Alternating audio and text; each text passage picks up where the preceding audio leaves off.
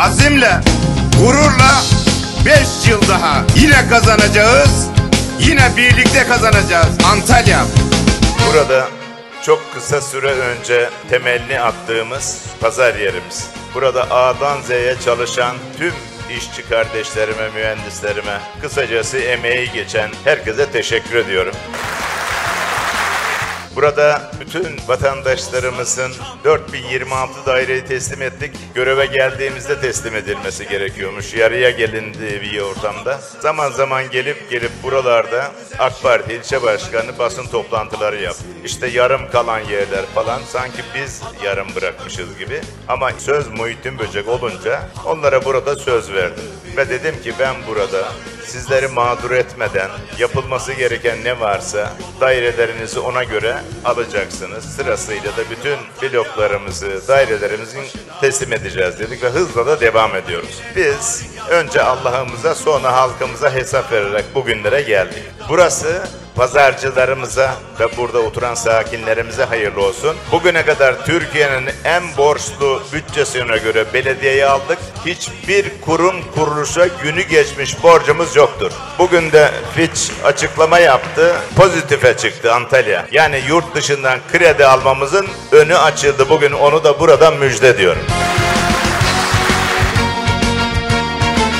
Biz doğru olanı yapmaya devam edeceğiz. Ve bundan sonra da işimiz gücümüz Kepez, işimiz gücümüz Antalya, işimiz gücümüz Türkiye diyeceğiz. Dürüstlüktür özün sözü. Sayın Başkan'la bir konuda anlaşamayacağız. Ben derim ki büyük açılışlarının hepsine geleceğim. Ama görüyorum ki onun açılışlarına sürekli ve eksiksiz gelirsem başka hiçbir iş yapamayacağım. Ben kendisine çok teşekkür ediyorum. Antalya'ya büyük eserler kazandırmaya devam ediyor. Herkesin başkanı. Bir seçime gidiyoruz. Ve sandıktan da Muhittin Böcek Antalya Büyükşehir Belediye Başkanı olacak.